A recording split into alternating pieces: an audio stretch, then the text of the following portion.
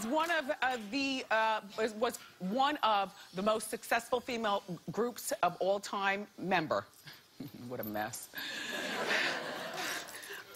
Anyway, the Pointer Sisters, of course. You know them from I'm So Excited, Jump, and other R&B classics. She's got a brand new memoir. It's called Still So Excited as a Pointer Sister. It's now available in your bookstores. Welcome to our show, Ruth Pointer.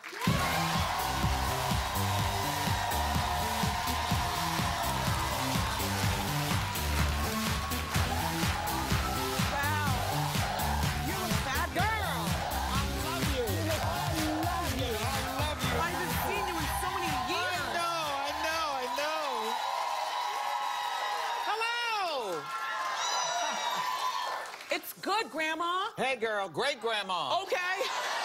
Come on now. Welcome back to our show. I haven't seen you in years. I'm so happy to be here. Can we give you some Ruth Pointer shoe cam? Keep your feet on those. It's Ruth.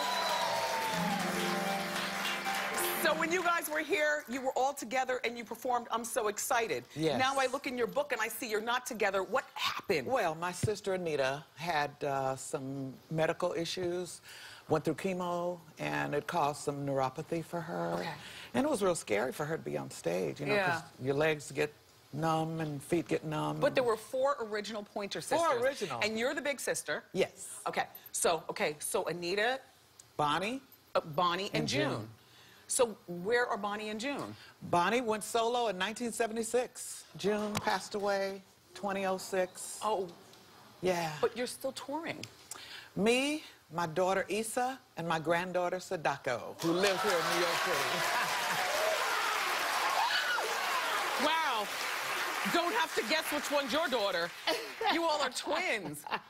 You kept it together. So the Pointer Sisters, as we all know, were big in the 70s and 80s. And that was a time when Chaka Khan and Aretha Franklin Natalie, and those gals. yeah, Exactly. Yeah. Were you all friends back then? Natalie was a very good friend of mine. And Chaka too. And as a matter of fact, the 3 of us did the Tokyo Music Festival together in 1974. And won consecutively the top 3 spots. First, Natalie, Pointer Sisters second, Chaka third. Yeah. We were having a good time. Nice. Yes. The Grammys were the other night, and we talked yesterday regarding, you know, Natalie perhaps not getting the proper tribute. What are your thoughts? Were you disappointed? I was. I thought they could have done better. Or disappointed? I was disappointed, yes. Yes, yeah. Yes. She was a good girl. Yeah, she was. She was. I was actually speaking with her right down to the last few weeks of her life. She was, yeah. Because she had said that she wanted to do the foreword in my book. But she was just too sick and couldn't do it, so, yeah. In the book, you talk about drugs. Natalie has talked about drugs. Were you guys buddies? Not in that area. Okay. Not in that area, Yeah. you know. It was kind of a secretive thing, you know what I mean? I understand. A couple of times I went on stage loaded. I didn't like it. Loaded like how? Like, what did you do? Cocaine. Oh. Yeah. And thinking, you know, that was going to really make me have energy, you know. Yeah. Oh, God, it was exhausting. And I thought, okay, I don't want to do that. But then, in turn, that made me, like, want to hurry up and get through with the show so I could get to my drugs. Gotcha. I'm having much more fun now. Were you hiding the drugs from your sisters? Sometimes. Uh-huh. Yeah. Were they each going through their own thing, but you didn't know? Probably. I don't know. I don't know. You know, people think, okay, they're sisters, and every time they see one of us, they go, where are your sisters? Where are your sisters? We're all grown women. Yes. Okay, so we all had our own life. individual lives and our own individual houses, and we would work together, and then we'd go home. Did you live in the same neighborhood? No. Oh. So I was reading in the book that you got good and high with Richard Pryor. Oh. And I don't want to tell the story. I'd rather for Ruth to tell it. Oh, my gosh. Well, we've been to Richard's house before.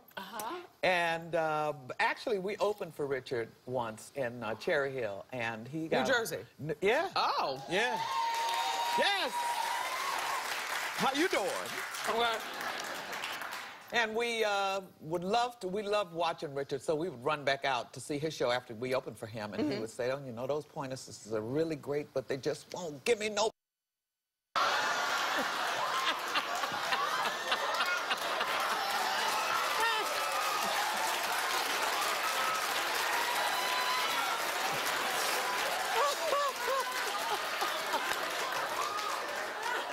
that story. Oh, I love that story.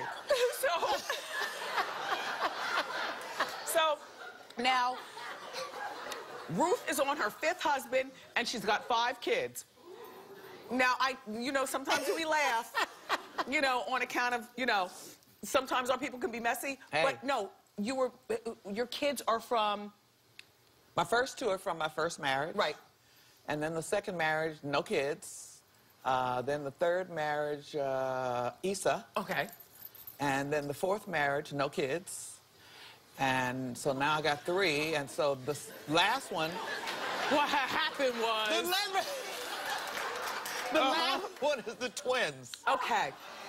But what I love is that she got it right. 5th time's a charm. You've been married almost... 25 years. 25 years! Yeah. Yay! Yeah. So, your youngest, your twins. By the way, your husband's very handsome. Yes, he is. Yes. Yeah. Is he here with you now? No, he's at home. Yeah. Massachusetts. Oh, yes. Yeah. So now look, your youngest kids, I was reading in the book, didn't know about your past. No, they didn't. You know, the past. Yeah, girl, the real past. Okay. So, but they're in their 20s now. They're in their 20s now. So when did you decide to tell them? A few weeks ago.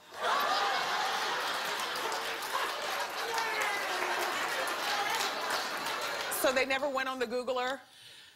No, they really didn't. Do they know who you are? They know who I am, but they didn't know who I was. So how'd they react? They said, you know what, Mom? We know you. We love you. We don't care what your past was. We're proud of you. Why were you so scared?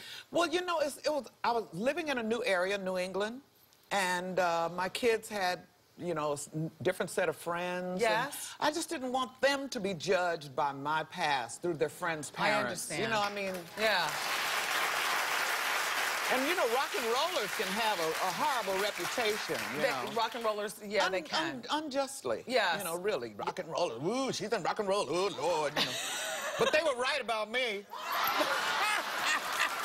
Ruth Pointer, everybody. Give it up.